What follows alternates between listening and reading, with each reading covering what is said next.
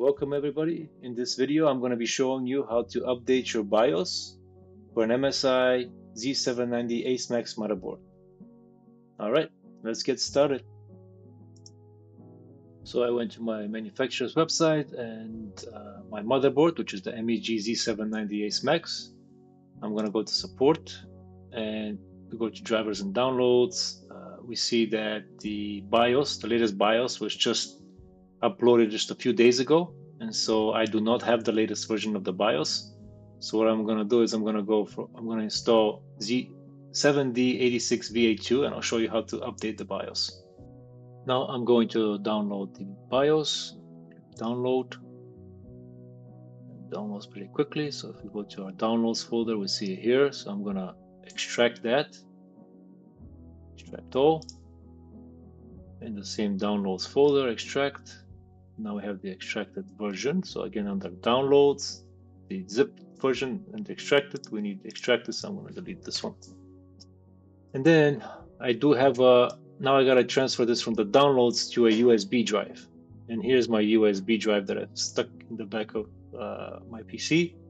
I'm going to actually format it just to be safe. And I'll choose these settings, FAT32 default. Okay, so start. Okay, it's just saying that it's gonna erase all the data on the USB. That's fine. All right, format is complete. Let's close this and open it up again. Let's go to, yeah, so there's the new USB, completely empty USB. So I'll transfer the BIOS to the USB. All right, so now we're gonna start up in BIOS so we can install this. So now we're going to restart the computer, enter BIOS.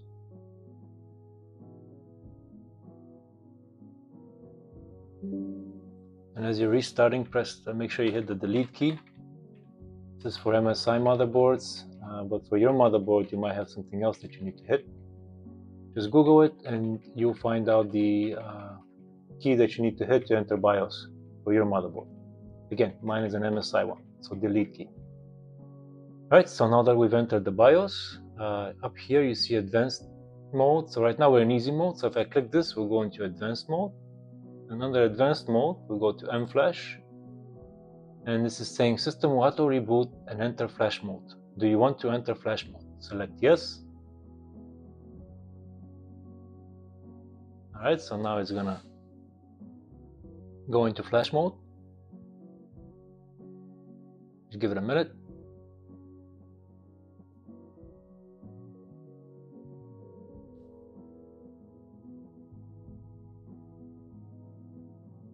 Okay, so now we're in flash mode and we need to select the directory that has our BIOS. Okay, so now we're going to go to our USB drive here on the left. And then we're going to click on the 7D86VA2 BIOS, click on it again and again. All right, and so it's asking, are you sure to select this file? I'm going to say yes. And now we just let it do its thing. It's going to update the BIOS. And don't do anything, don't even turn off your computer, so let it go all the way through until we get to the BIOS screen again. And it does say here, don't shut down or restart system until BIOS update process is completed.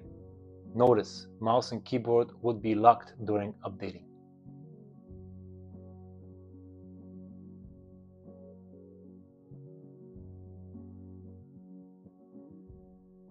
Right, so the BIOS has been updated. Now it's going to restart again. We've got to wait until we're into BIOS mode before doing anything. And at that point, once we're in BIOS, we'll check the BIOS version to make sure it is correct.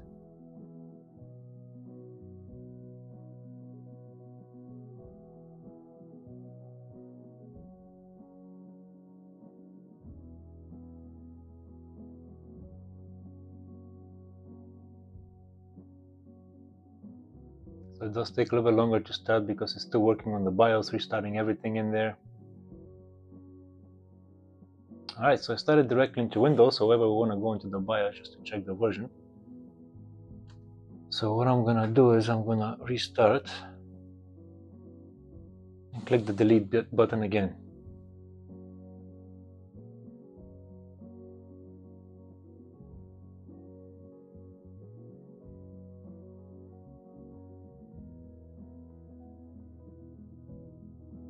Alright, so now we started in BIOS and we want to make sure that the BIOS version is correct. And so it is the EZD86IMS.820. That's the latest version. And it's the BIOS build update on January 18th, 2024. That's how you update the BIOS. Okay, so now we can go back to the Windows by clicking F10. So it says save configuration and exit. And it says you have not made any changes to this BIOS settings. And that's correct, so we'll say yes. Now that we updated the BIOS, we need to do one more thing. We have to go back to our motherboard manufacturer's website and go to support. And again, we're going to download drivers and downloads. So we scroll down to our BIOS that we just installed. And in here, you'll find the ME firmware version that you also need to download and install. And what that is essentially the Intel Management Engine update, and it will make our computer more secure. And how do you do that? So first, we have to download the firmware. Click download. It's already downloaded. Let's take a look at it. See, it's in our downloads folder. We have to extract everything. So right-click and go to extract all. There it is. And it's going to go into downloads again. So here in the downloads folder, we're seeing two folders. The zipped one we can delete and leave the extracted folder. And it's pretty simple. You just have to open this and then double click on the MSI ME Power tool. And it's going to ask you, it needs to make changes, and you just click next and install it. All right. And after you install it, it's going to ask you to restart your computer, and that will be it. All right, guys. So if you enjoyed this video, please don't forget to like and subscribe. And yeah, until next time.